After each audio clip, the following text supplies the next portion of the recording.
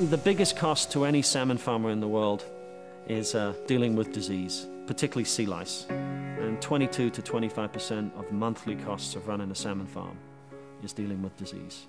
Sea lice are evident in our oceans, and they do little harm or have little impact on wild fish.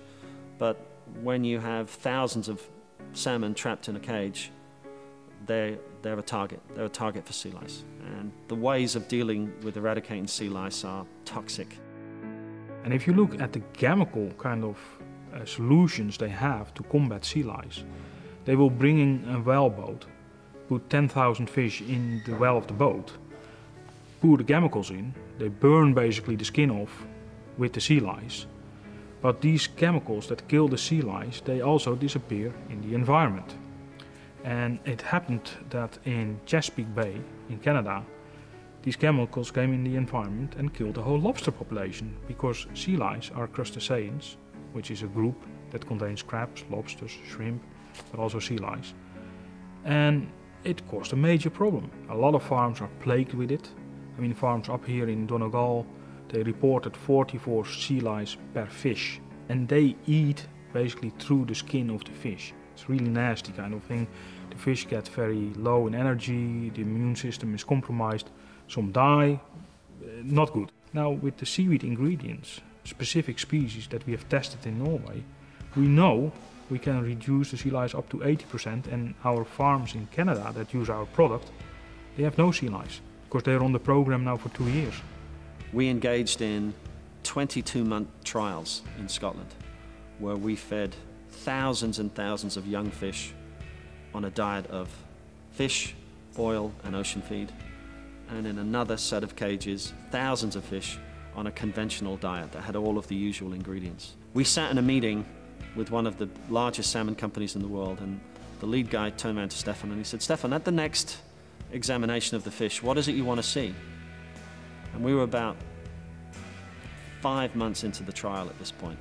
Stefan said, "Well, there's a lot of things I want to look at, but I want to see how the pigmentation is going. How, instead of using a chemical, but from a natural seaweed, how the fish are becoming more pink."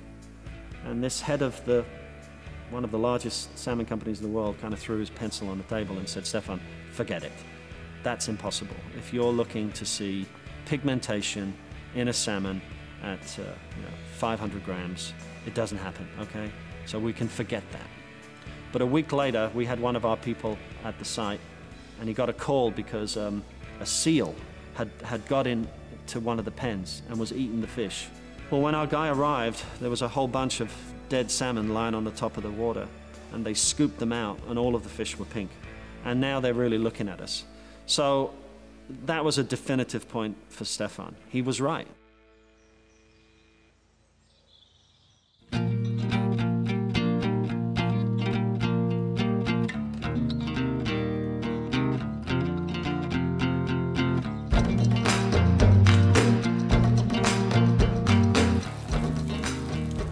We got the results back.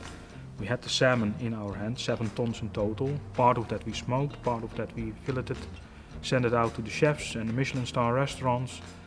The overwhelming response was that 92% where these salmon were going to, they wanted it straight away. They said the quality is the same as wild salmon. It's a natural solution. Yeah, I mean, it's not the silver bullet, but you can reduce sea lice populations with at least 40%, up to, as we demonstrated in Norway, 80%, and in Canada, 100%. What I'm selling still is the idea that seaweed have something that can work. I'm more an educator than anything else, and that is not easy, and you really have to almost give people the product to experience themselves that it works, and then they convert it for the rest of their life. But to break through that wall, that's hard.